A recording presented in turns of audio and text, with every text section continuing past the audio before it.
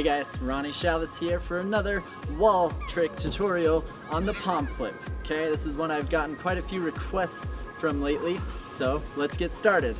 Alright, so the palm flip, as it sounds, is basically doing a backflip off the wall just using your hands, your palms. Okay, now before learning this trick, you want to have a good standing back tuck. And when you go to start first learning this move, you're going to basically just be doing a back tuck. You're going to start about arm's distance away from the wall and then just throw a backflip. The main thing right now is just to get comfortable doing a backflip close to a wall without actually hitting it. So you may want to start out with your being a little bit farther away with maybe just your fingertips barely grazing the wall, and then you can throw it. Then as you get comfortable with that, start coming in a little bit closer and closer until you can do it right where your palms are fully flat.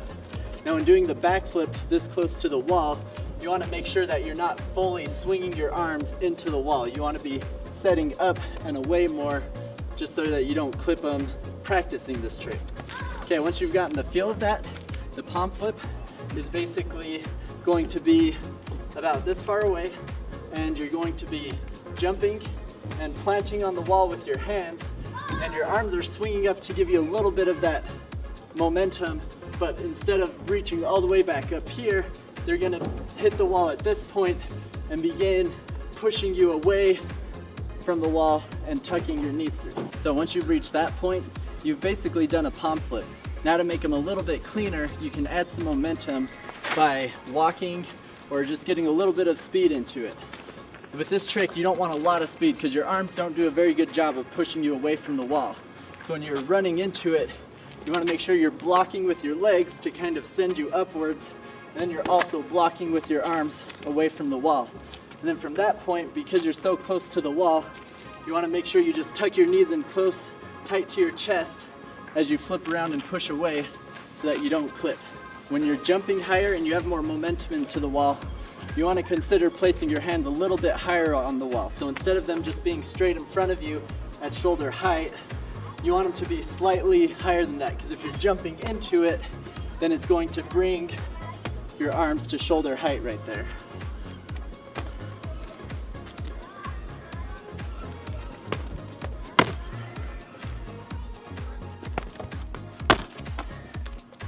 Something else to keep in mind when doing this trick is that you don't want to jump too far away from the wall, because it'll actually make you go into it more as you're flipping. You can actually come in a little bit closer if you're timing it right.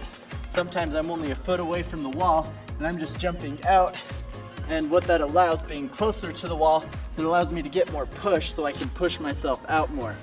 If you're jumping far away, then all that momentum is going to keep going into the wall as I do the backflip. Then also, it's easy to sometimes under-rotate this trick, where you land like this, and can run into the wall with your head.